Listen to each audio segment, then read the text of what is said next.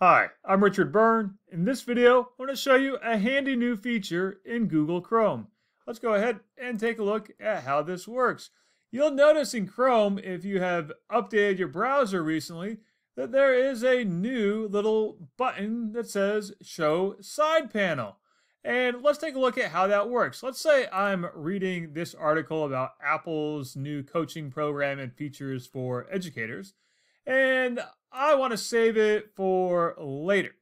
Well, I'm going to add it to my reading list with that little tab there. I'm going to just say Add Current Tab.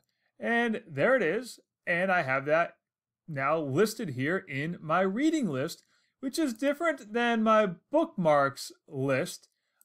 My bookmarks list are websites that I've bookmarked. This is more of a current reading list type of feature. Let's go over here and look at this other article. Let's add that to my tab, and we'll add that to my tab.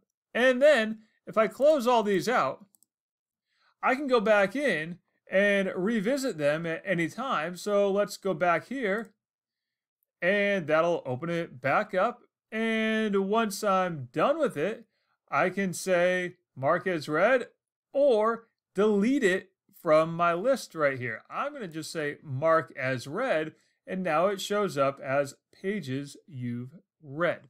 So it's a nice little update to Google Chrome. It's the reading list feature, and it's available if you update to the latest version of Google Chrome. As always, for more things like this, please check out freetech4teachers.com or subscribe to my YouTube channel.